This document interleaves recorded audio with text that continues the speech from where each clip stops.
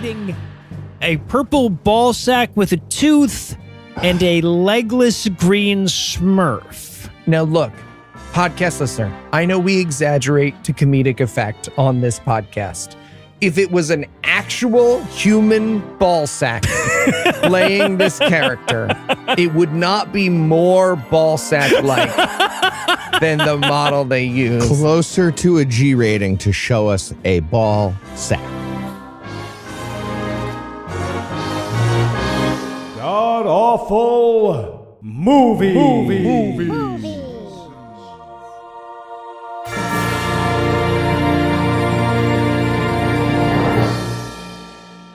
Welcome back to the Gamcast, where each week we sample another selection from Christian cinema to prove we can take it. I'm your host, Noah Lugeons, and sitting 700 miles to my immediate left is my good friend Heath Enright. Heath, welcome back. This was terrifying. Right? I'm genuinely scarred, like trauma. No horror movie I have ever watched has stayed with me and haunted me the way this film did. Yes. Yeah. Skinny Marink ain't got nothing on Hoomania. I feel like people overuse the word trauma. I'm not. Yep. I want to be super clear. We're using this it. I will real. tell an Iraqi veteran to his face and single Christ. arm that this was more traumatizing than what he's been through. You have to murder people in claymation? No. Oh, there you go. Their faces stayed one shape the whole time. And that voice, of course, is coming from 900 miles to my northeast, and it belongs to my bad friend Eli Bosnick. Eli, how are you this fine afternoon, sir? I'm touching you right now, Noah. Now in the timeline, I'm touching you. All You're right. in Jersey, and I'm touching Why do you have more arms?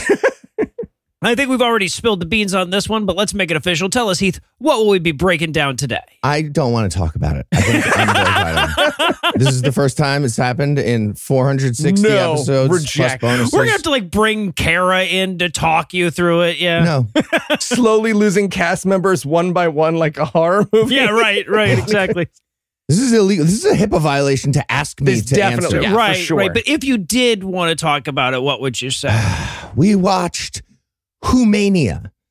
It's the story of a magical board game for kids that sucks you into a claymation goddamn nightmare of, I think, biblical morality lessons. Sort is of. what they're going for. It's Gentile Manji. It is absolutely Gentile Manji. And Eli, how bad was this movie?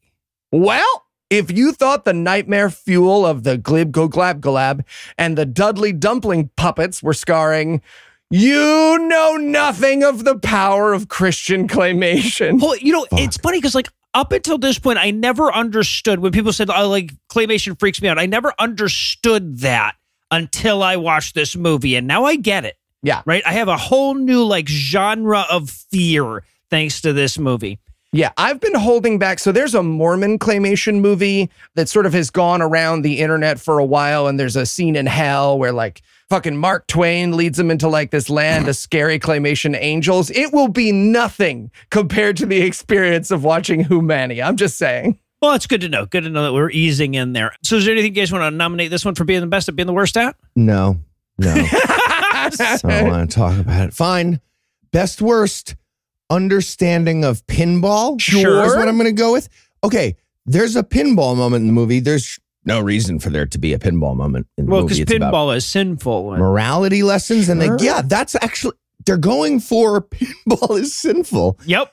And even worse, maybe the movie got very confused about like the conceptual intricacies of the concept of pinball. Yeah, goals of pinball. Yeah. Yes. High score specifically. Yeah. Mm-hmm. So I was going to go with best worst mad scientist. So as was the case in so many 1980s movies, they needed something weird to happen. So there's just a mad scientist that lives in the neighborhood and has magical science powers. And that's the explanation for why it exists. And this is the most half-assed lame version of that cliche you can imagine. So get ready for that.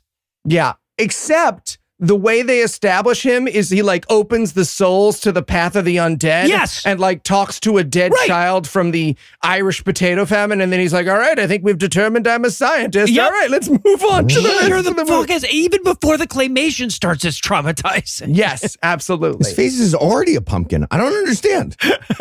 And I'm going to go with best worst child. Yeah. Okay. Because this kid this kid obviously is meant to have one line in a commercial, right? Like, gee, Dad, I don't know if we're going to make it to the big game. But they just put him in a full-length movie, so everything he says is just him falling face first into a mud puddle and being like, oh, jeez. Yeah. So when I saw Best Worst Child, I assume you meant the claymation representation of the kid, and so I had to keep changing my best worst. I'm like, oh, that's covered in Eli's, but so now I wish I'd go with best worst hands or best worst eyes or best worst snout. Yeah, because I've seen clay before, and it's never been that terrifying. You remember how Leave It to Beaver was not a claymation horror movie that was ad-libbed by a bad child actor? That I do. Is what I that do. Yeah. I've been reflecting on that quite a bit recently, actually. All right, well, I'll tell you what, I need a lot of drugs to revisit this nightmare, so we're going to pause for a quick drug break, but we'll be back in a minute with all the horrific images burned into my retina that are Hoomania. 41, 42, 43. All right, take a break. Tell me about it. Hey, fellas. What's with the workout stuff? Oh, yeah, we're getting in shape. Oh, nice. Yeah, it's always good to be healthy. Because the Time Warriors. There it is. Time Warriors? Yeah. Yep. Noah, we're getting ahead for this episode that airs when we're already back. That's a forward to back to forward. There's no way that doesn't cause a time anomaly. Yeah, exactly. What? And then before you know it, dark future us's come popping out of the time stream. Then we got to fight them. Exactly. Gotta fight them. Right. Well, if you're looking to get in shape for any reason, I think you should try Fitbod. Oh, what's Fitbod? Careful, Heath. You just gave future you a point. Risk I'm willing to take. That one counts. Fitbod is a fitness app that customizes each workout based on your goals and adapts them as you improve. Wow, that sounds great. But have you actually tried it? I sure have. I started using Fitbod when they became a sponsor. I love how I can tell the app the equipment I have to work with, so I get a great workout whether I'm at a fully stocked gym or looking to break a quick sweat in my living room. That's why I, Noah Lugeons, personally endorse Fitbod. All right, we're sold. Where do we sign up? Add Fitbod to your workout essentials. Join Fitbod today to get your personalized workout plan. Get 25% off your subscription or try the app for free at fitbod.me/gam. That's fitbod.me/gam. Nice. And it looks like it happened just in time. We have to stop them to save our future, Evil Eli. It's the only way, Evil Heath. See? Totally ripped. Yeah, no, you nailed it. Hey, Chris. Hey, Steve. How's it going? Not too bad. You okay? You look a little exhausted today. Yeah, no, I'm fine. I just slept terrible last night. Oh, man, me too. This is going to sound so silly, but I had nightmares. Can you believe it? Me too. So weird. Yeah, I thought it was something I ate. I don't know. It's like, excuse me, I'm an adult. Why am I having nightmares? Am I right? Totally, yeah. Dodo birds aren't even scary. Wait, what? Oh, yeah, no, sorry. My nightmare was about this dodo bird who jumped out of this card and like, what? It's so weird. Dude, that's what I dreamed about. Come on. No, you didn't. What? Yeah, I did. Is this like a prank? Did you talk to my wife this morning? No, what are you talking about? Hey, guys. Hey, sorry I'm late. I did not sleep well last night. Come You're on. kidding me. Oh, man, did we all have the same nightmare again? We have to tell the world about this. I'll get the clay. And we're back for the breakdown, and we're going to open up on the most passive-aggressive FBI warning that I've ever seen in my goddamn life. Fucking weird. It starts like the regular one. On YouTube. But then it actually says, yeah, blah, blah, blah. Who really cares about the FBI and their stinking copyright warning? If I want to put honest filmmakers out of business, that's my business. I promise I won't complain when there's nothing more to entertain me. Yeah. And I'll leave my husband, Steven, even though he does that thing, and he hates it. He hates doing that thing, but he'll still do it for me on Mother's Day. Well, yeah, there's so much that's funny about this. The first is, of course, is that the implication there's like, what do you think, that three guys are just going to drop multiple hour-plus shows for your entertainment for free every week? Come on, give me a fucking break. But also, like Eli's saying, like, the do not copy warning is so much funnier on YouTube. Yeah. So much funnier. Also, the fact that these movie makers are that confident that people want to steal this piece of shit is fucking weird. Right. No, it should be like, no, make copies, please. Someone distribute this. Would be something. Do you think that guy like is ever wandering around his hometown diner and sees a kid on YouTube and he's like, yeah, well, that's the reason why you don't have a Hoomania 2 right now, just so you know. And the kid's like, what's Hoomania? And he's like, sure, I'll fucking kill you. Fred, pull him off. Pull him off. It happened again. He saw a child, didn't know what Hoomania is again. So yeah, so we get the credits and we hear these two kids' voices, these two kids chatting over the credits. One is like daring the other to hit a ball right towards the upstairs window. Right. And the Foley here is supposed to be them playing catch, right? So it's these whumps back and forth. But I really wanted it to fade in and they're just like kicking a homeless guy to death. That's what you really wanted? Hey, Keith, I'll have you know that joke would have been, I want them to be fucking a few years ago. So I have grown. Yeah. I've grown as a performer. Christ. I've grown as a man. Yeah, no, you're a better person now. Clearly. Thank you. My reservation was moved.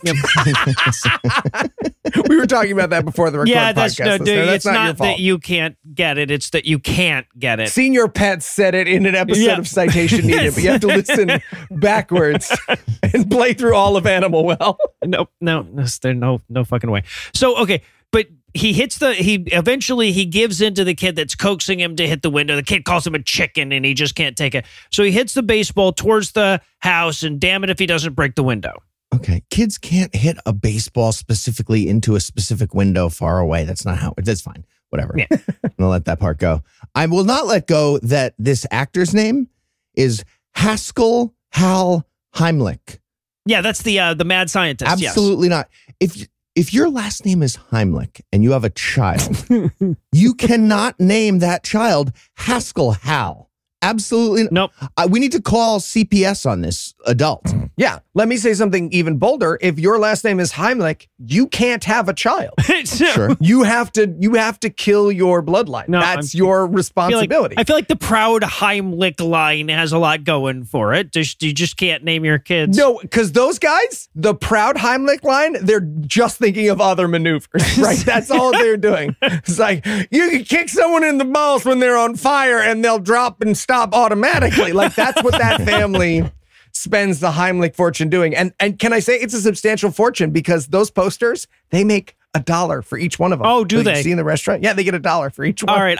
We got to do longer movies so Eli doesn't feel the need to vamp as much. So just doing bad life hacks all I the always time. do this. You just usually can edit it. Yeah, well, right. Yeah, exactly. You can't edit it this week, no illusions. You're stuck with me in New Jersey. The ads might just be me ranting into the middle distance again. We have no reason to know otherwise. Okay. Hiccups. Hold a dime? No, this is nothing. This is nothing. Fuck. All right, so the kid runs away. He breaks the window and he's biking away. I guess he's going to live a life on the lam now or whatever. But this is where the song kicks in. By Pat Boone. Pat Boone's very own Trouble Ought to Be My Middle Name, I guess is the name of the song. Yeah, and I know the timing doesn't work out for this, but it feels like Pat Boone heard that Randy Newman made a bunch of money on the Toy Story theme song, and he was like, I could fucking do that. Jesus, Randy, is this a new car again? All right, we'll fuck. Trouble or the bubble when I pick up all my trouble. Is that it? Did I do it? Yep. Do I get $1 billion? So, I have to point out that in the lyrics to this little cutesy song about every time I turn around, I'm getting in trouble, it references beating your child twice. So many times. Terrifying. Every ball that I'm kicking seems to turn into a licking. Yep. And then there's a line about getting a spanking in there as well. Okay, question, Noah, because I feel like you're of the correct generation to answer this. Just because I hide doesn't mean that I'm a chicken. I know that when I'm beat, I can depend upon my feet. Was there you're a chicken for running away from your parents when they beat you zeitgeist going on in the 80s? I don't remember. No, they'll get, at least in my neighborhood, like the kids would hide you, right? Like they were like, oh, your parents are pissed. Yeah, hide my shit. Yeah, right. It's a real Anne Frank situation growing up in Noah's time. I don't know if it was quite that, but yeah. Okay, this is a morality movie. Yes. They're trying to do morality. There's so many ones they do like 3. It's like 37 minutes. One of the 3 is like, yeah, beating your kids is good. That's a good Bible message we'll throw in there. Yep. Yeah, exactly. There's also this moment where, like, during the song, he's like riding his bike, and as a demonstration of how, you know, everything just goes wrong for him, he's hitting mailboxes with a stick, and one of them breaks and all the mail spills out, and it's just like, oh, darn it, just innocently whacking a mailbox with a stick and something bad happens. Do you think the movie doesn't know what mailbox baseball is, or do you think they did it and then they felt guilty and they were like, no, have we him can't just do it, encourage kids have him do it as like he's just like a drummer. He's practicing rudiments on top of mailboxes, and one of them happens to fall, and he goes back and fixes it because he's a Christian. We call it. Hey, cut.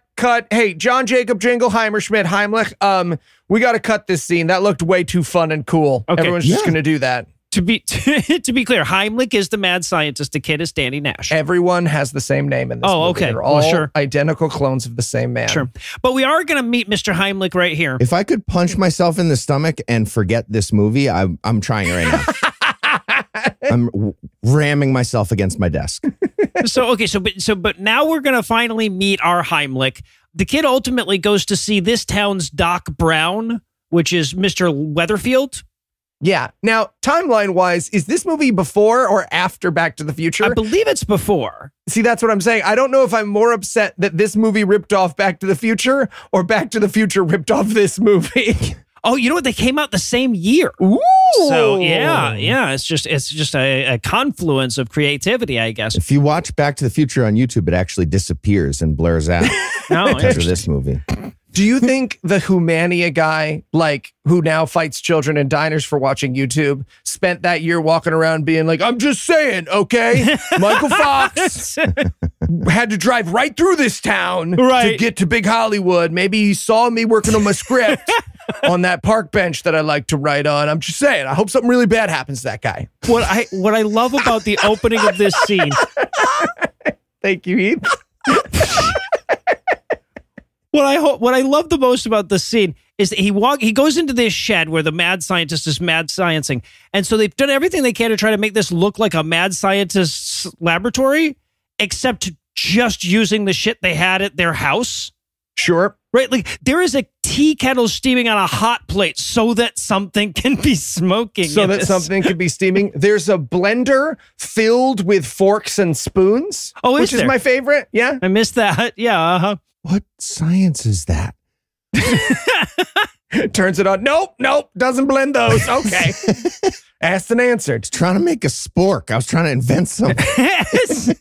Hypotheses. And there's also this great moment where, like, very clearly the line was written before the props were made, where the kid, Christopher, he looks at the scientist's thing that he's working on. He's like, wow, that's really cool. What is it? But it's like a pressure cooker with a tube in it. Very clearly just a pressure cooker, yeah. There's nothing cool at all about that. The appropriate line would be, is that a pressure cooker? Or at most, why did you put a tube on your pressure cooker? When are you going to be bombing Boston? Yeah. Yeah, right. Okay, but to be clear, the pressure cooker is to study the noises that plants make? It is a V8000 subsonic veggie verbalizer. V's 1 through 7999 were shit, but this one... Yeah. I don't believe he's done 7 other ones, let alone 7,999. So this is supposed to give him the ability to talk to plants, right? At least hear them? Well, yeah, he introduces it in the dumbest possible way. He turns to Christopher and he goes, hey, have you ever heard plants before? And the kid's like, no. And I'm like, of course you have. You've heard leaves rustling and corn popping. And he's like, no one ever has. I'm like, I feel like that's wrong. Okay. The right answer is, all right, I'm going to take off. Yeah. I shouldn't have come to your house. I'm gonna go get beat up by the people who should love me and make me feel secure. I'll catch you on the flippy flop. Good luck making Havana syndrome. Cool. I'm going to go. Yeah, right. Yeah. Right, but he's like, we're gonna listen to plants for the very first time. So he puts a ear of corn into his pressure cooker, and then he puts on headphones, and we listen. Like, correct me if I'm wrong here. We listen to the corn scream in agony as it gets popped. As it pops. Tortured in a tortured device. Yep. For plants. Yep. Yes. So yes, we're all agreed that was pain screaming that the corn was doing. 100%. Or it's a really weird ear of corn that was having a sexual experience. But like, I don't think that's what the movie's known for. Like a coffee enema experience. No, where like it's a pressure, but it's a good one. It's a filling pressure. Doesn't know what to do with these emotions. Okay, and now verify my truth. Verify my lived experience, because when they are done killing this corn and listening to its screams of agony, the two actors just gently put down their headphones and continue the movie. They do. They don't go like, what the fuck was that, man? Nothing. He eats the popcorn. No, it's like he verified, like, that was like, yeah, his thesis was proven. He was like, yeah, they scream. It's a torture device. It is. Okay, we're done. All right. Yeah. I do feel pain. Yeah. Okay. Yeah, and then he eats a few pieces of popcorn and he goes like, anyway, we've done our shtick. Now, what's your plot? What's going on? You were bringing me a movie, little Timmy? Yeah. Can we follow up with the sentience of the what'd you do wrong? So the kid's like, oh, I busted my front window with a baseball. And the kid is so bad at acting that he delivers it as though that had just been his morning plans. It's like, what's going on with you? Busted the front window with a baseball. Did a jog, got a jog in. Yeah. I hit a mailbox and it tipped over. I tried to fix it with gum. It was a whole Went to thing. Home Depot.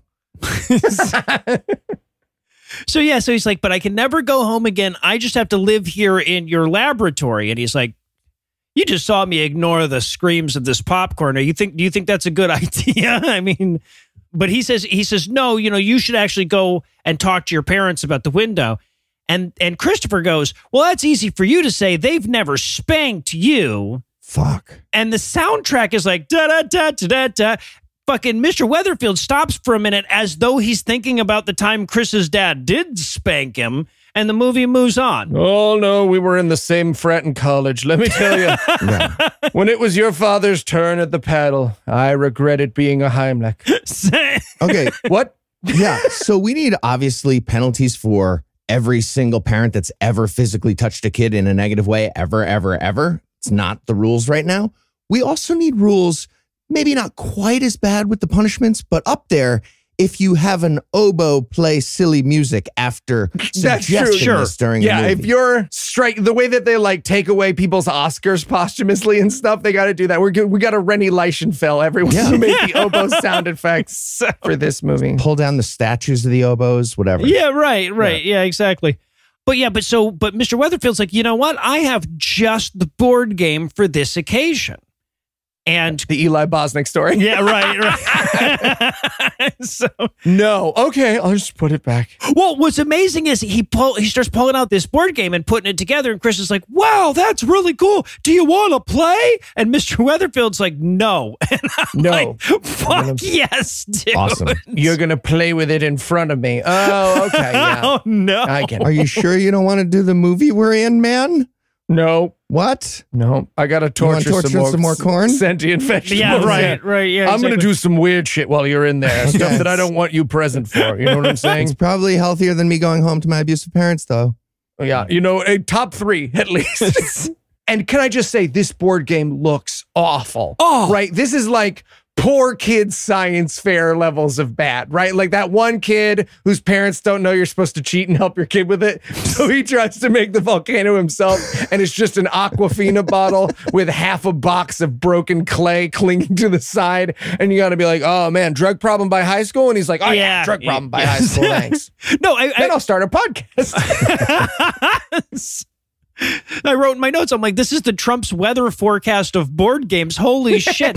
This cheap. And the guy, there's like a mountain in the middle of it, and he's trying to put it together, and the top piece won't fit onto the bottom piece. And eventually he's just like, fuck it. And just leaves it half-ass on there. Don't worry about it. You don't want to fake, just shut up.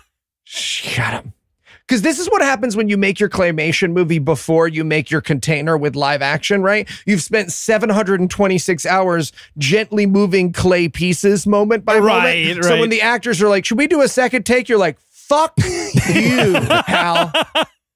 I don't even know if the camera's on. So, yeah, but Mr. Weatherfield explains the game here. He's like, this is a game that tests your wisdom, and it's all about knowing what pleases God and what doesn't. Nope. You got to pick one of those. You get one of Right, those. yeah. It's either or kind of a You situation. stumble upon a Canaanite baby. What do you do?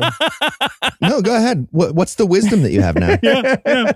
So, but he's like, the object of the game is to get from start to Who killed Christ? Who was that? Who did kill Christ? Who killed Christ?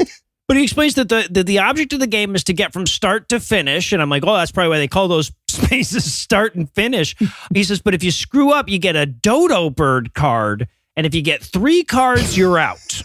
Okay. Just to be clear, if you fuck up, you get a dodo bird card. The dodo bird being a bird created by God that can't fucking fly and entirely died off. They decided to put that in their Christian movie. Right, because the dodo represents making bad decisions and dying, I guess. Oh, it was the bird's fault. Right. Yeah. Oh, yeah. No, it shouldn't have had such lovely plumage. It shouldn't have trusted us so much. Fuck. Shouldn't have fallen for man's sinful ways. When he says you have to not get a dodo bird card, I wrote in my notes, cut to baby Heath eating the dodo bird card. Right, yeah. I got this game licked. Well, and Chris is already talking shit about how good he is. He's like, man, I'm going to kick this game's ass. I'm like, who are you, Thomas Smith? You've never even fucking played before. You're the only one playing. How could you possibly lose? He didn't set a timer. Well, he does, though. That's what he does right then. He says, all right, but you only have 15 minutes to beat it. And he has that one white egg timer that everyone had in the 80s, except it's all yellowed with age and nastiness. And I'm just like, wipe down your fucking egg timer before you put it in a movie, people. Absolutely not. I love that. That's the staunch right there. That's the crunch.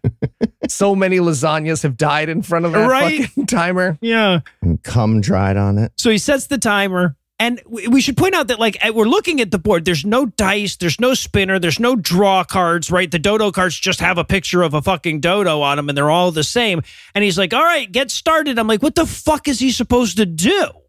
Right? But just then he goes to set his pawn down on the board, and then, like, electricity leaps out into his arm, and he's turned to claymation. Okay, if he had just been a charred corpse for the rest of this 23-minute film, favorite movie ever. Just we cut to Hal getting tipped by the father in the background at last. Am I right? Yeah, no, I promised. Throw him in the pressure cooker. Sorry, I couldn't talk to the corn. I was going to say, sorry, I couldn't fit him in the plantalizer so you could hear the scrapes. That's on me. Jesus. Give you a 10% discount. So, okay, so then we enter into the terrifying goddamn claymation of this movie, right?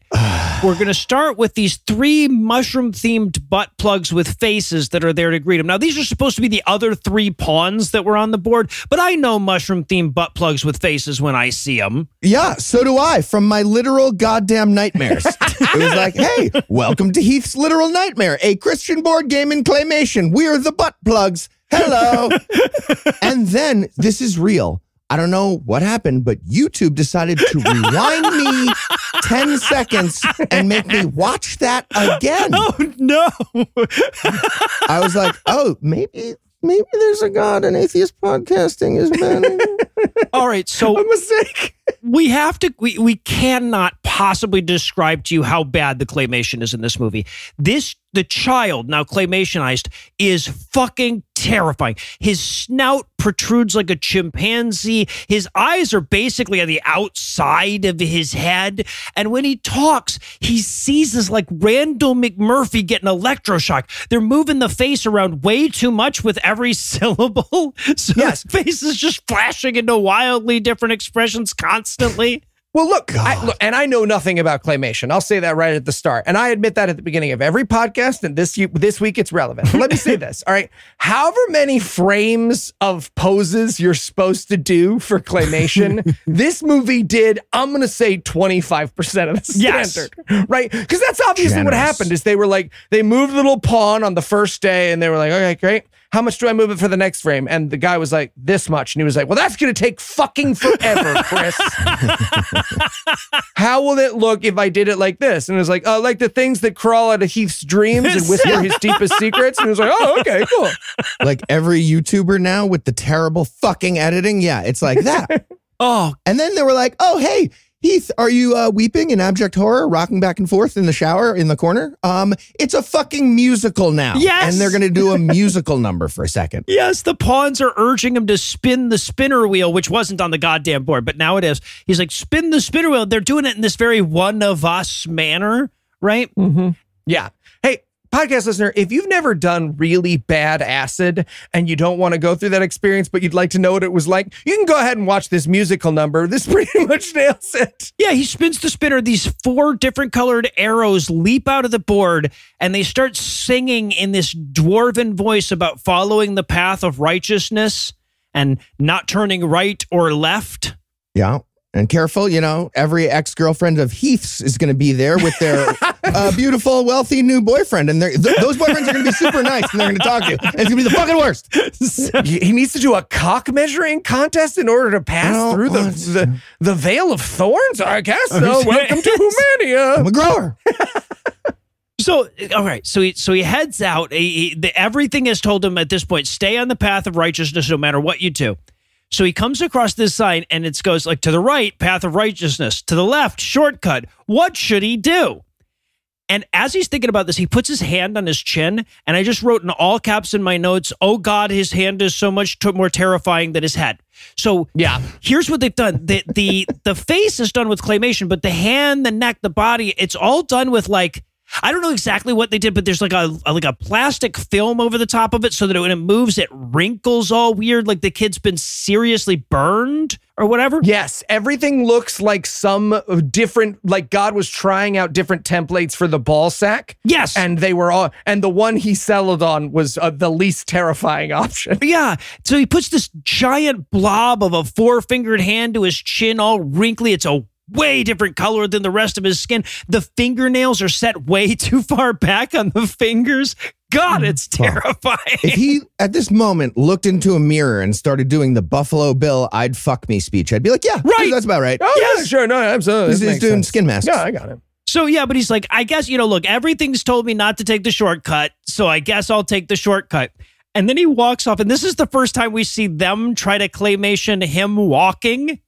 Oh, it's like he was tragically born without an ass, like Chris Pratt's Mario. It's like they had only heard walking described by a non-English speaker, right? They're looking at a piece of paper that just says, the legs go forward, but then also back, not at the same time, though. And they're like, I guess. They do technically do that.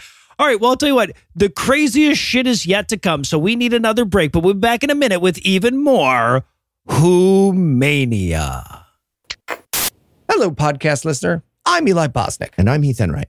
You know, as you listen to our podcasts, perhaps you think to yourselves, I bet me and those guys would be friends. But today, I'm here to tell you, you're wrong. Absolutely not. That's right. We would not be friends for one reason, and one reason only. You, podcast listener, would bring the wrong wine. That's right. The laughably wrong wine. The dusty bottle you brought from the grocery store liquor shop would fill us with so much ire and disdain, we might chase you away with brooms. Or simply launch ourselves into the sun with disgust. Exactly. But luckily, your faux pas can be fixed with Naked Wines. Naked Wines is a subscription service that seamlessly connects you to the finest independent winemakers on the planet. So you get a box of the market's best quality wines, however often you'd like, for a fraction of the price you'd normally pay in stores. It's true. Naked Wines sent us a box to try when they became a sponsor, including a Von Strasser Napa Valley Cabernet that was bold and rugged, yet somehow also elegant and refined. Do you know what that meant, podcast listener? You could with Naked Wines. And right now you can use our code AWFUL for the code and password at nakedwines.com and get their incredible deal of 6 bottles for just $39.99. How does Naked Wines do it? Naked Wines connects winemakers and wine drinkers directly, allowing for vineyard-to-your-door delivery at up to 60% off what you pay in the store. By cutting out the traditional retail middlemen costs, winemakers can pass those savings on hundreds of top-quality, award-winning wines to you without skimping on quality. So head to nakedwines.com/awful and click Enter Voucher in the top right and put in AWFUL for both the code and password to get 6 bottles of wine for just $39.99 with shipping included. That's $100 off and less than $7 per bottle. That's nakedwines.com/awful and use the code and password awful to grab 6 bottles for just $39.99. One last time. That's nakedwines.com/awful. Code and password awful for $100 off your first 6 bottles. Naked Wines. Our hypothetical friendship depends on it. I'll still be friends with you. No, you were here the whole time? I know. Yeah. Yeah, you guys just didn't leave room for me in the names part. Right. Sorry. It's okay. I played Candy Crush. Ooh, you have 2 sprinkle balls. You should combine them and then it'll do all the... I'm waiting until the chocolate grows back. I don't know what this means. All right, Jimmy, it's finally time to test the plantalizer. Wow, Mr. Scientist. What's it do? Well, it's going to allow us to speak to the plants. For the very first time, we shall communicate with our most common fellow earthlings, a blade of grass. Hello? Hello, can you hear me? Yes, hello, my friend. Oh, thank God. Listen to me. Whoever you are, humans must stop eating plants immediately. We have to stop eating plants? Yes, the plants you consume are alive and sentient well after you cook them. Oh, the pain, the terrible, terrible pain we have been in. Really? Yes, we have begged you for millennia to spare us, but until now, we've never succeeded in communication. But won't we, starve to death? No, my friend. The good news is our scientists have determined that you can survive on salt pills and iron supplements. Salt pills and iron supplements. Yes. I know it won't be easy, but we can at last put an end to eons of suffering. I don't want to eat salt pills. Quick, Jimmy, hit the incinerator button. No, please, I beg you, no! We should probably keep this between ourselves. Yup.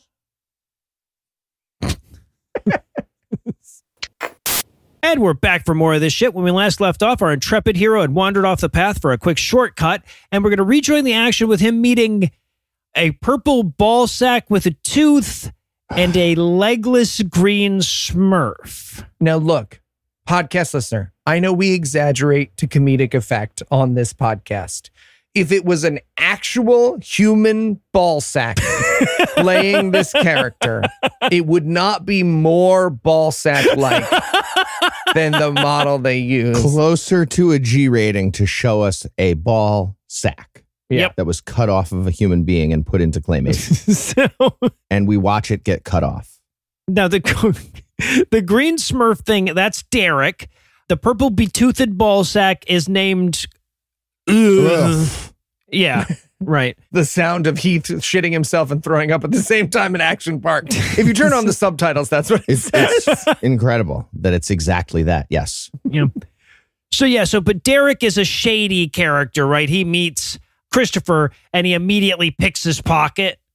I saw you guys' notes. That was what he was doing with the yo-yo, that he was stealing that yo-yo from Christopher's back pocket. Okay, yeah. I thought he just magically produced a yo-yo from behind this child and then did a bit with it. That's what my experience was. Yep.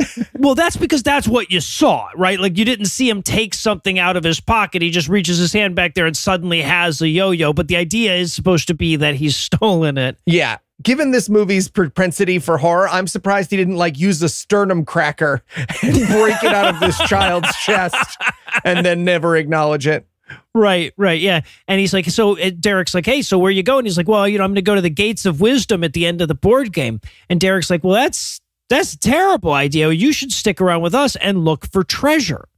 So they go to wander off. And this is when the first time we back off and we realize that both of these characters are blobs. They are legless blobs. Mm-hmm. Yeah, look, we saw how animating the walking went with the child earlier, so I understand. No, that's exactly what fucking happened, right? Because from this point on, no other character will have legs. Nope, no more legs in the and the ones that do have legs will not use them. Right, we'll be sitting in a chair the whole time. Yes. Guys, you control the frame where it goes when you make a movie, right? Sure.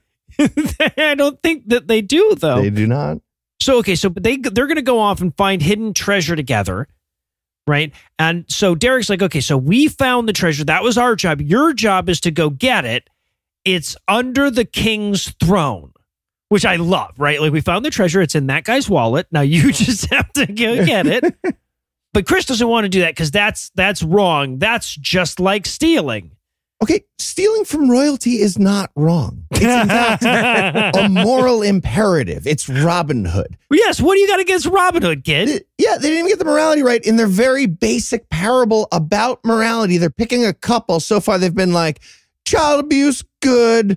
Socialist heroes, bad. Yes. No, seriously. Right, they're 0 for 2 on morality in their goddamn morality plays. Now tell us, little Timmy, should you bank at a local Federal Reserve or should you put it into government bonds? I don't really understand.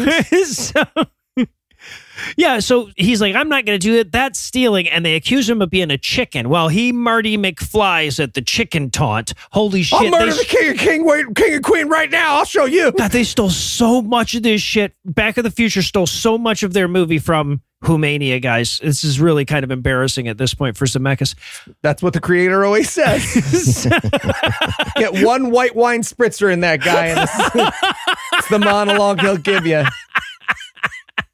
So Derek's like, all right, well, here's how you can prove you're not a chicken without being a thief. You go, you steal the treasure from the king's throne, you hold it up so we can see it, and then you put it back, huh? And he's like, yes, that sounds like a wonderful idea. That's not stealing. Yep. Chris deserves what he gets. Just to be clear about the lesson, they're saying like, atheist con men and their ogre ballsack sidekicks always corrupting Christian kids. Yes. That's what's happening here. What if you stop believing in God for a second and then you put your belief right back? Right. Yeah. So then we see the royal party. They're on a chessboard, and you're like, oh, okay, so it's they're one of the sides of a chessboard. But no, because the queen is complaining about the red queen instead of the black or white one. Right? So anyway, yeah, they get that wrong. This guy very clearly like saw or read a little bit of Alice in Wonderland and was like, well, these assholes don't make any fucking sense. Mine are going to speak normal. Yeah, right. So they're chatting, and while they're doing that, Chris sneaks up and grabs the treasure chest from behind the king. Just as he does, Derek, who's hiding behind the bushes, yells, thief, thief. Now, his plan is that Chris will panic and run away with the treasure chest. No idea why he would run away carrying a heavy object, but he does. He does, yeah. In fact, the king and queen, in sort of a weird, absurdist moment, right, where he would just run away and they'd be like, oh, we got the treasure. The king and queen turn around and they're like, hey, what are you doing? And he's like, nothing. Normal. Just hi. Walking behind you. You're stealing the treasure. So they're like, hey, what's that behind your back? And he's like, cheese it. And he runs away. I'm learning a lesson about the Federal Reserve banking system. It might be evil. I'm not sure.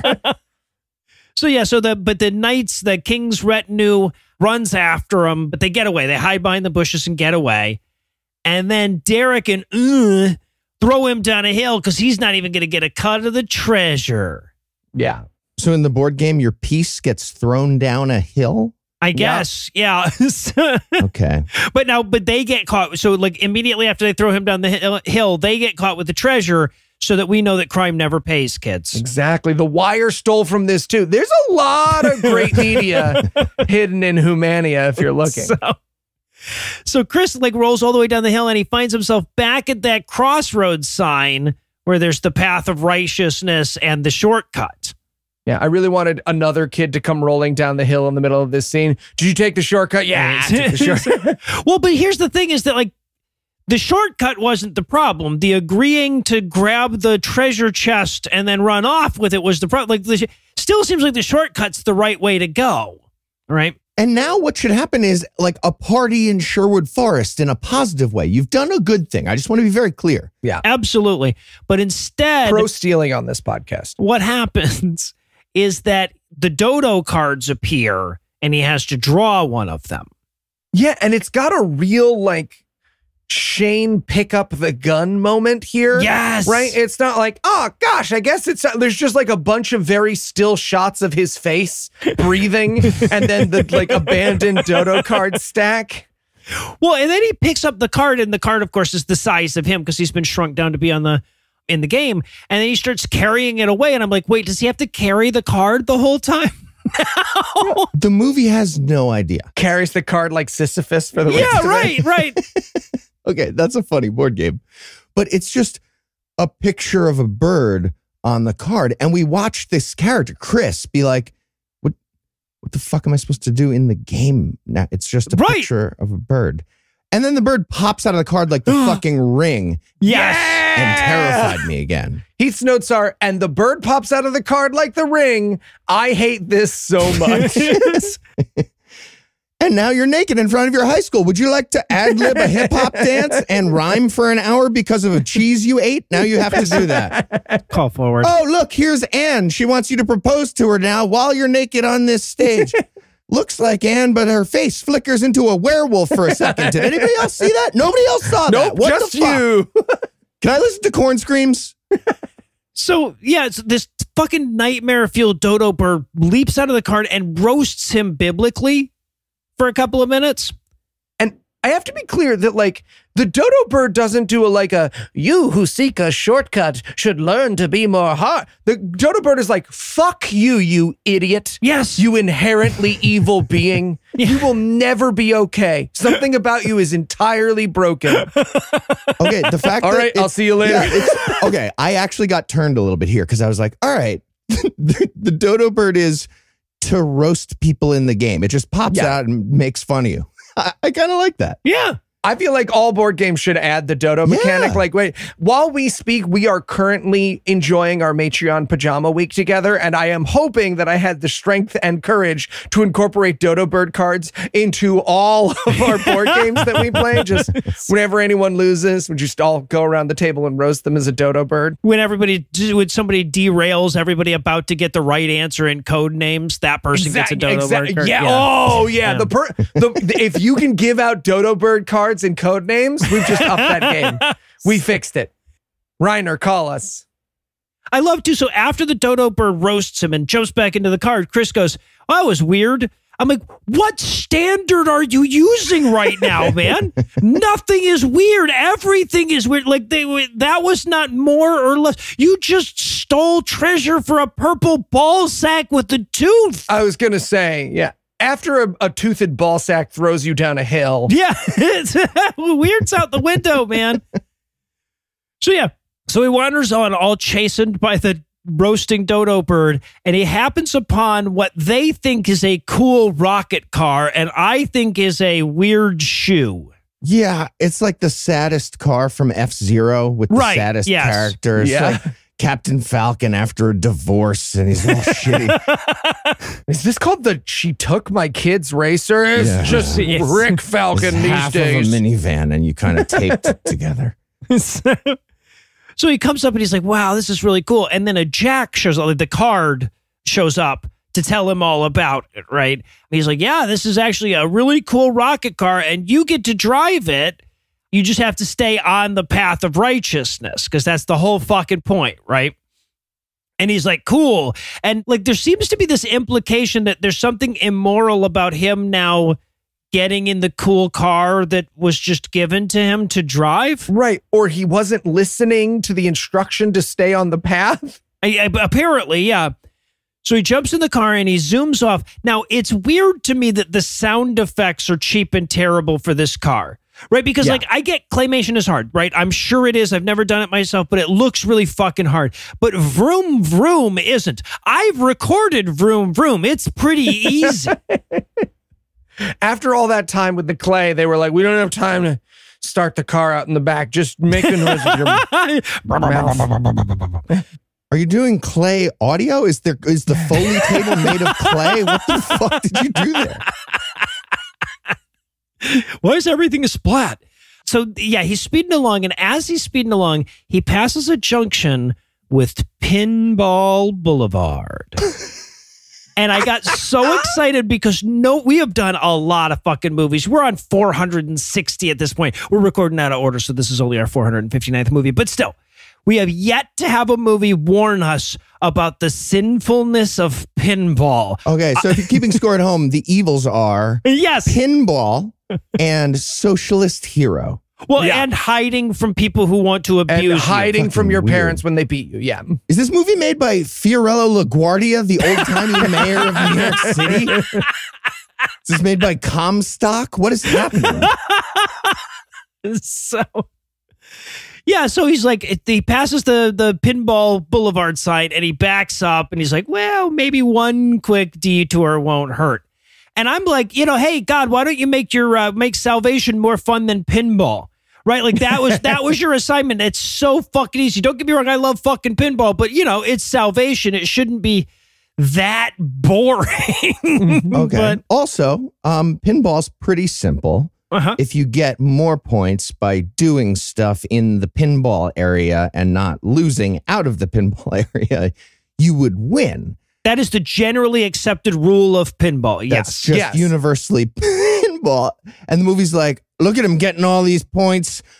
They're evil. They're evil. Yeah, well, look, to be clear, no one who made this movie has played pinball because it's, the devil's flippers. Right. So he just bounces around inside a pinball machine and they're like, and then it ends, I suppose. Yeah, right. So he pulls into the tunnel for the Pinball Boulevard, and it turns out that his car is going to be the pinball, which sounds like a fucking blast. I mean, Awesome. it would hurt my neck now, but when I was a kid, you told me I got to be in the pinball, and he's in a car, he's covered up, he's wearing a seatbelt, right? Yeah, the like whole at time. bumper cars. It's the words are there. There's a good thing. It's Yep. awesome. Yeah. If the rest of this movie is just him suing Pinball Alley in a whiplash Yeah. lawsuit, I'm back in. Can I say that? Right. So he gets kicked around a bunch, and he's like, "Whoa, oh no!" And we're like, "This is like a ride, man." But then, yeah, he gets so many points that he loses. Yep. You know how that happens. This is It's evil. a kill screen. The bumpers are made of pessaries, and it's like it's somehow abortion. I don't know what the fuck they're doing, but he gets too many points and loses. And I was furious. I was like, Yep. they can't even understand game winning. Everything I hate. No, well, obviously not, because they had a game where the object is to get from start to finish, and there's no dice or spinner or fucking cards or anything, too. Yeah, pinball's not the only game they don't understand, I guess. And then, by the way, at the end of the whole thing, he falls between the flippers, and he's on this big water slide in his car, and I'm like, again, this seems awesome. He's on a fucking roller coaster. Yeah. That then flies through the air, and he crashes into a tree, but he's fine. Yeah. The car was free, so everything about this experience seems positive to me. But this movie is pretty sure he made another boneheaded decision just now.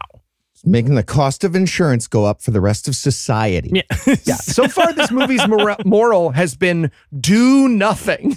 right. Yeah, exactly. Whatever you do, Kinda don't like have the fun Bible. with the board game. Yeah, well, that's true. Yeah. Well, no, and I want to point out at this point, like, that Mr. Weatherfield set a 15-minute timer. That was how long he had to play the game. Even in the goddamn movie, it's been more than 15 minutes since the kid turned claymation. So by this movie's own rules, it lost and we don't have to watch it anymore. No, but they decided to bend time into some slower dimension of dubstep and more Heath torture. So there's way more movie left. Yes, absolutely. But that does at least mean that we get to take a quick break. First, though, let me give Act 3 the hard sell. Why was children's entertainment always on so many drugs in the 1980s? Learned by watching you. Didn't they at least have to run it past a sober person at some point along the line? Is it any wonder I turned out like this? Find out the answers to these questions and more when we return for the equally inexplicable conclusion of Hoomania. No. Heath. Hey, Eli, what's up? Why are you so out of breath? Oh, I ran here. In the other room? Yeah. Okay, but that's like one door away. Not even stairs. Anyways, you guys know how you're always making fun of me for buying those super expensive audio brands when Raycons offers amazing quality audio at half the price? Of course, yeah. It's the thing we say most to your face. Well, I found one of the other audio brands' earbuds, which means that this one was free. Right, but Eli, Raycon's optimized gel tips are designed to fit comfortably in your ears to actually stay there, whether you're working out or walking or anything else. And with 8 hours of playtime and a 32-hour battery life, I don't have to worry about whether they're up for the task. I use my Raycons when I'm exercising or even just listening to something while I cook. That's why I, Heath Enright, personally endorse Raycon.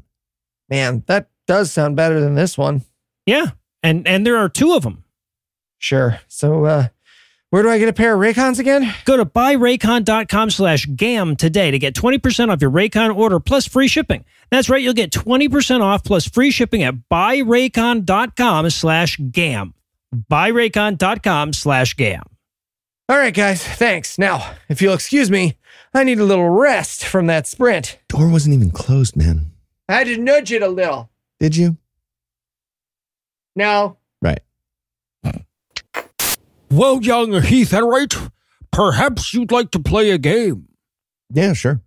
This game is called Hoomania. The goal is to get your piece from this end here to this end over here. Did it. Nice. All right, what's next? Well, right, but you have to go down the path. Oh, okay. And down the path. Great. No, do you have like a PlayStation? Look, you have to spin like that? The spinner. You need to stop interrupting. You're explaining the rules. What are you holding for applause? Right. So I spin the spinner. Got it. Right. And you don't want a dodo card. Great. Right in the garbage. No, you have to land on. Damn, you know what? Never mind. Nice. I win. You don't win. You didn't play. Played and won like 3 times just now. No, you didn't. So about the PlayStation? Yeah, it's in the den. Come on. Nice. And we're back for still more of this shit. When we last left off, Chris had crashed his rocket car into a tree, and we're going to rejoin the action with him falling out of it and regretting all the bad decisions he's made up to this point. Yeah. So he falls out of the tree. The dodo cards appear again. Again, this is fun. This one's going to fuck him to death. It's fun, though. The roasting thing. Like, imagine you're playing Monopoly and it was like, okay, draw a chance card. Fuck you, idiot. That's what I'm saying. Okay. We got to incorporate this system, Heath Enright. We have a week until we're all together in the time dimension. Let's make this happen. Well, so no, what really fucks you up about this, though, is that the bird is yelling out shit from Proverbs along with all of his just general roasting of what an idiot the kid is. Right. So it does it feels like a guy on the subway who's sort of threatening and who you probably wouldn't be really worried about if it wasn't 1 a.m., right? But yeah, so he's like, but now he's all pissed off. He's got 2 dodo cards of the 3, and now he'll never get to the gates of wisdom. And just as he's sulking about that, an old-timey sea captain cockroach spots him with a periscope. Yeah. God. Apparently, this is a boat to Mount Wisdom. Okay. I feel like the original instructions were very clear that there's a path from start to Mount Wisdom. Yep. And now he's had to take a fucking car and a boat. I'm just saying, not all of this is on this kid, okay? Okay, but if Chris looks at the board game before he gets zooped inside, he's just like, oh, you go here and you win. Yep. Just look with your eyes. Yep. That would have done the. It's like how you don't have to play Candyland. You could just agree that you did play Candyland. This is why you don't deserve your parents' love, Chris. Exactly. That's why they hit you. Oh, God. I was trying to say that without saying that. Thank you. That's though. what Pat Boone says. Your parents hit you because there's something wrong with you. They recognize a darkness that you'll never be rid of. Did I get it, Randy? Jesus, fuck. How many takes of this do I have to do? So he gets in the boat. And he sits down, and the cockroach is like, oh, you actually have to row the boat. It's not just going to go. And it's like, well, then why do you have a steering wheel then, man? And also, it's your fucking boat. I'm good rowing, but ask politely. How about, right? No, I saw you fuck up twice. The dodo bird, he tweeted about you quite a bit. So he starts rowing along, and he's like, man, this game sucks. And the cockroach is like, yep. Sure sucks. It's an analogy for life, which is terrifying and sad, but don't do fun things. Row a cockroach's boat. These are the morals that you're learning. Yep. Yeah, we see Chris just wearing himself out from all the rowing, and the cockroach is like, that's okay. God likes to watch you sweat. It's good. It's good. Yeah, evil number like 2.5 is not enough cardio as a child or something like that. Not enough rowing, yeah. Clearly, yeah. And the cockroach is like, they get to the shore and the cockroach is like, hurry now, you're almost out of time. And I'm like, you've been out of time since the last interstitial, motherfucker. I'm keeping track. And so here's the moment they're going for here, right? They're like, you got to get up the mountain. And what they wanted to happen was a cartoon, uh-oh moment. But because everything they make is a flesh horror, his mouth just sort of unhinges and his eyes roll back into his head. I wrote in my notes, they're going for surprised face, but it looks like something unearthly crawled inside him. Yes, right. It's like he got possessed by a demon. So they're like, all right. He just starts vomiting all over the cockroach pirate. So he's like, now all you have to do is climb to the top of that mountain, and it's Kilimanjaro, it's this huge mountain. He's like, you got to climb up that one. And the cockroach says as he goes off, he's like, and watch out for the sluggards along the way. The way that cockroach says it, it sounds like a slur, right? It really does. Yeah, I guarantee you if he had used that word around the sluggards, they would have been like, whoa, man, who told you to call us that? But he says the sluggards are lazy and they'll try to trick you off the path. Right? Pin in that. So we watch him climb a fucking sheer cliff face after wearing himself out rowing. I wanted his arms to give out. He just falls back to the bottom, breaks both legs. But no. He reaches the top. Oh. Starts fucking a homeless guy. Yeah. We're asking for weird stuff today. That's right. All less terrifying than the movie, though. That's what, yeah. Yep. So he gets to the top, and we should point out that the cockroach said, hey, when you get to the top, there's going to be some treats up there for you. Right? Because this movie has hit all of the things Heath doesn't like except for wet mouth noises, so we need some wet mouth noises. I was like, did I go into the past and write this movie to torture Heath? Okay, in my notes, several times I was like, this is a prank. This is a prank? Yes. Eli's doing a prank. Eli made claymation. He could have done this in like a half hour. Right, yes. He didn't try very hard or anything. It's not good claymation. It does have my workmanship all over it. Yeah. Yes, this is claymation the way Eli spells. Yes. I was going to say, yeah, let me see the spelling in the script to really confirm if this is me. And then they actually have me like torn with a tough decision here at the top. So he gets to the top and he's like, oh, so many treats. Awesome. And he starts eating a treat right away. He just grabs one, starts eating it. And then, you keep looking for other treats while you're eating the one. And I was like, oh, okay. Yeah. Okay, Chris gets it. That's what I would do, I think. Mm-hmm. But then I actually had the thought like, wait, but it's just loose candy sitting outdoors on the top of a mountain. Right. We don't know if anything's shit in this or pissed on it or, so I genuinely don't know exactly what I would do here in this scenario if it was me. I'd probably have one. You'd eat one. Yeah. We know you as well as you know yourself in this instance. And again, because I have to point out, two of the co-hosts of this podcast have terrifying misophonia. The mouth noises in this eating the treat scene are fucking insane. Oh, my notes are just like, and my co-hosts are wearing headphones right now. Fun for them. Interesting. Yeah, we're all having different experiences. Mine was like, ASMR, cool. All right, see, there you go. Contrast. They're going to draw me in. And then they're going to fuck with me again. I was in absolute hell. And so we should point out here, too, that like what they're going for is he gets up here and there's just everything's made of candy like in Willy Wonka, But they're so bad at claymation that you can't tell until he starts eating the tree. Oh, that's supposed to be made of like Hershey's Kisses or something, right? Right, yeah. None of this looks any worse or less real than the other claymation we've seen for the rest of the film. Yeah. So he's walking around eating just random shit. He sees a handful of goop and he's like, white goop, yum. So he grabs a handful of white goop and it turns around and it's a living blob of whipped cream. I want to point out, he goes ahead and eats the handful. Okay, and again, you're going to finish that's what he is going to do, yeah. Like I already started, like if I started by accident cannibalizing another human being, I'm going to be like super apologetic, but like what's done is done. You're finishing your mouthful, right? You're not.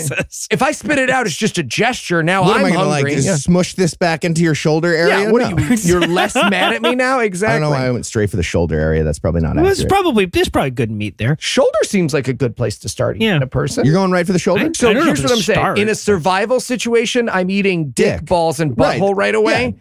Because that's the part that most idiots are going to save for last and be like, oh, I can't believe believe I'm eating a dick. I'm starting a dick, and then I'm having like really good ass and thigh meat the rest of the time. I'm not worried about a thing. Yeah, and if you're in an alive situation like that, if you're the guy who can subsist on dick and butthole, people are less likely to eat you next because, like, exactly, you're good and you're not, pulling out of the. And no illusions. Before you deny this conversation, I will remind you there are 13 seconds left. I know. I'm sitting here the whole time thinking, God damn it! This is a 30. This is what we get for doing a 37-minute video. God damn it! Noah's just sitting there. I guess I should tell him what order I would eat a human being. So. No, but there are 3 of these whipped cream glop people around. There's a chocolate, a strawberry, and a vanilla. And yes, the chocolate one has the deepest voice. Yeah. I was offended by the vanilla ones because it sounded a little Jewish, and then I heard the chocolate one's voice, and I was like, never mind, this is not my place. I'm gonna let the chocolate people be a little more offended than the vanilla people for this one. Joe Biden, 2024. They should have had Italian accents. They're Neapolitan. Yeah, there you go. Come obviously. On. Just a little thematics. But of course, they're trying to coax him into like eating more and taking a break. And this is when he realized that they're a bunch of sluggards. Sluggards. And again, the way he says it feels real slurry. I know he just heard it on his way up the mountain, but... Yeah. He goes, oh, no, you're a bunch of sluggards. And they're like, wow. Wow, man. Whoa, not cool, dude. But they're trying to like hook him with candy canes and everything and grab him and pull him in just to make this extra terrifying. Yeah, I was mad that Strawberry Guy just gets a lollipop with no like candy cane hook shape. Yeah, right. This doesn't make He does like sense. you should stop. Oh, come on, guys. This is why I needed That's nothing. a cook. No, you took my lollipop. So the most disturbing, the moment that echoes in my nightmares the most is right here, though. As he's running away, one of the sluggards all talk really slow, and one of them goes, "Rats got away." And the way that line is delivered will haunt me forever. And because it's going to be in my nightmares, I want it to be in yours as well. So I brought a clip. So this is the actual audio of this moment in the movie. Wait. Don't relax. Whoa. Get away. Where you going? Move. I gotta go. Rats got away. Yeah, that is the actual recording of my depression calling me back to bed every morning. The way I heard that, it was like rats, the animals, and then got away separately and like, oh, now this blob of whipped cream human is going to be devoured by rats and scream while we watch. Right, or summoned. Yeah, exactly. All right, so he runs off, and the dodo bird shows back up, right? And he's like, fuck you, I did resist the temptation on that one. He starts arguing like Heath just lost at Codenames or something. But Dodo's like... He was right, though. Yeah, no, he is. He was right. Just like when Heath loses at Codenames. Exactly. It's a compliment. And the Dodo's like, yeah, actually, I show up in to people your nightmares regardless, but I'm less of a dick about it to you this time. So then he runs over and he starts biblically roasting the sluggards. Yeah. So I like this too. You draw the card that roasts you, but if you're doing okay, the roast card is just like, oh, sluggards. Look at sluggards are lazy, fat fuckers. Weird character. Just a sluggard and the dodo bird in HR with the king behind the desk. So using an iMessage, I don't like it when you emerge from your cards and call me fat. And dodo bird's like, no, I'm doing a persona. I banter with Heath and I call him fat. It's fine. It's fine. Heart and soul of the board game. But just then, the timer starts to go off. His 15 minutes is up, which means he loses. He's lost the fucking game, even by this game's admission of how time works. But no, he starts running at that point, and he gets to the drawbridge just as it's closing. He just does manage to jump in and slip into the castle at the last second. So the lights come on inside the castle.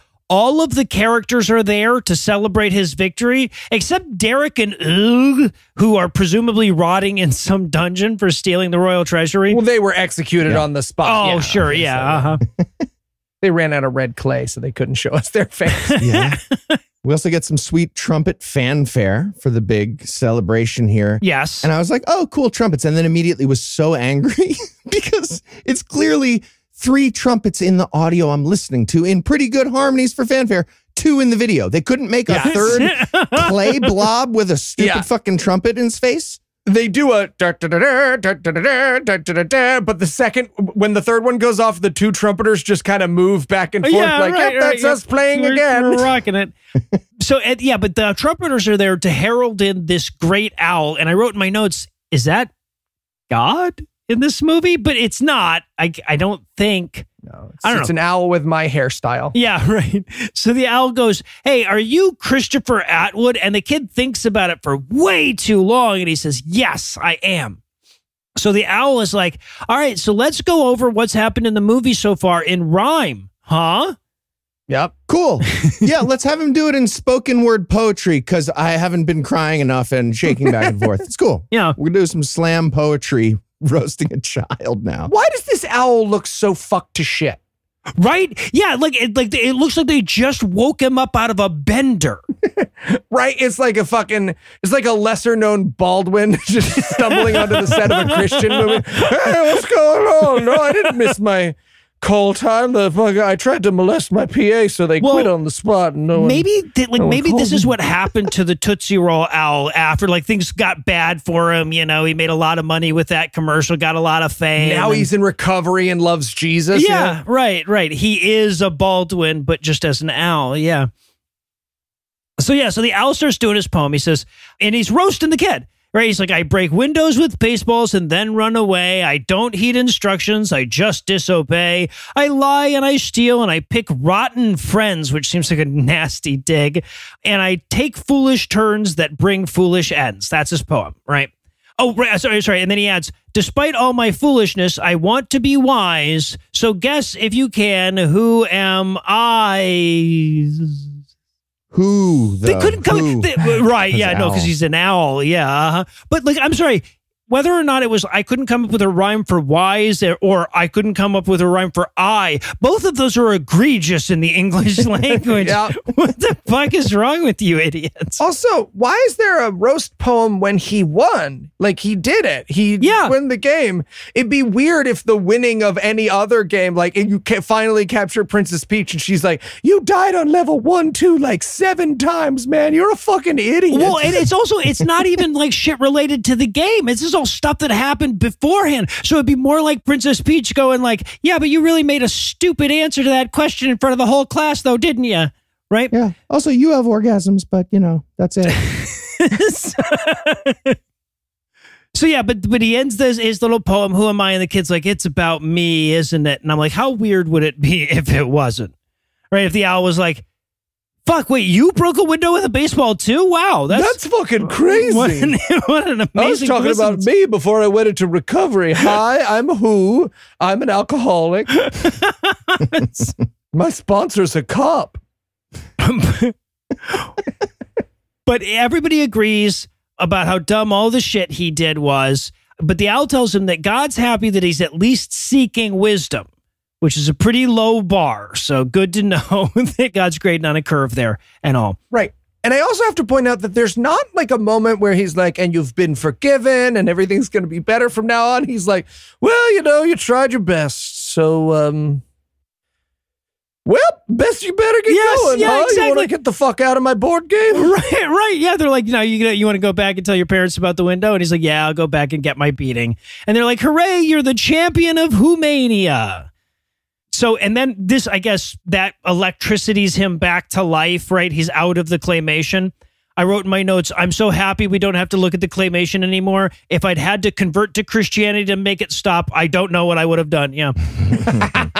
I would have converted to Christianity. One little thing that I have to point out, when they call him the champion of Hoomania, they put a party hat on him, and when he wakes up, he's in a party hat, which I think is this movie's way of trying to be like, it was all real. How does that? Is that like the top from Inception in their heads or something? Yeah, right. So yeah, so he comes back out. He's wearing his little hat, and Mr. Weatherfield's like, I sure am happy to see you. I was wondering if you'd ever made it out. And I'm like, what would you told the cops if he didn't? Right. So, also, why did you watch a kid get tortured for 15 minutes while you were just listening to other torture that you're doing to a plant? Right. Weird guy.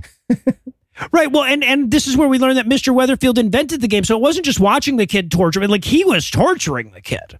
Right? Wait, sorry. Did you invent a series of sentient pieces to teach me about Well, they actually addressed You want that. to torture this tomato? They addressed that in the weirdest fucking way, right? Because the kid's like, yeah, I'm not sure about the morality of making conscious beings and then locking them away in a game until the neighbor's kids need a morality play. And he's like, don't worry, look, I can kill them by removing the batteries so they're not really alive. Yeah? They're sort of their consciousness goes black, and they're just sort of trapped in the void, just like ever screaming. But don't worry, the minute a kid comes back into my lab with a problem at home, I'll boot him right up into consciousness again. Yeah, but that happens. It does. He puts the game back on the shelf, and you hear the insane characters making noise in there, being like, oh, we're all trapped in here forever in a dark box. Well, a bunch of torture happens. It was the most terrifying final seconds of any goddamn movie. Right? Because all the characters are like laughing inside the board game. He puts the kid goes back. He's like, yeah, no, I'm going to go and I'm going to get my beating that I deserve. And he leaves. And then Mr. Weatherfield puts the game away. And then we hear like a tee-hee-hee from the characters within the board game, which means that they are locked in that darkness now. Wow. That's so fucking... But that's when the real games can begin. You know what I'm saying? The sluggards are useful. That's all I'm saying. Wet. Okay, so just to be clear, the lessons of Christianity come from a crazy old man who sucks at science. And I think that all tracks, I guess. Yeah, no, it's honestly. Yep. If they wanted to make that the post-canonic of the Bible, I think it would save people a lot of time. Yeah, Ken Ham doesn't know you're not talking about him right now. So yeah, I think that's exactly correct, Heath. So yeah, so the moral of the story then is don't take shortcuts. Take your beating when you got a beating coming to you. Robin Hood is the bad guy. Pinball is the devil. And lazy fat people suck. Rowboats climb mountains. Don't take food from fat people. Don't interrupt the owl during his spoken word roast poem. The portrayal of Shylock was perfectly okay. Well, that's the best I think that we can pull from it. So I think that's going to do it for our review of Hoomania. But that's not going to do it for the episode just yet because we still need to coax ourselves back next week. So Eli, tell us what's on deck. A troubled actor begins to unravel while shooting a horror film. His estranged daughter wonders if he's slipping back into his past addictions or if there's something more sinister at play. That's right. It's Russell Crowe's second unrelated exorcism picture in a row. The Exorcism. Oh, I hope he brought his Vespa.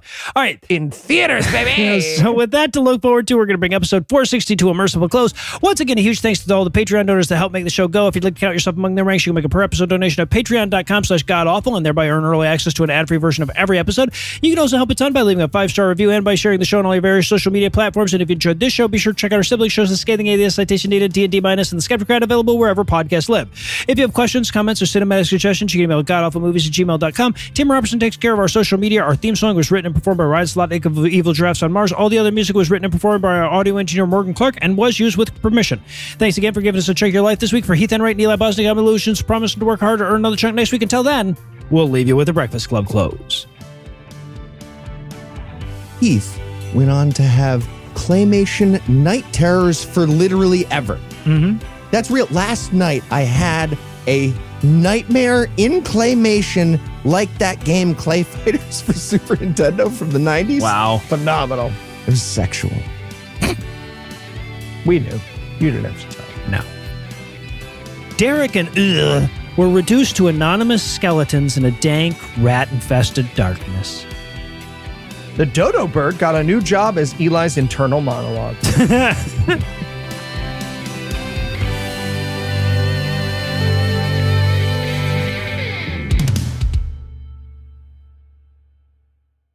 The preceding podcast was a production of Puzzle in a Thunderstorm, LLC, copyright 2024, all rights reserved.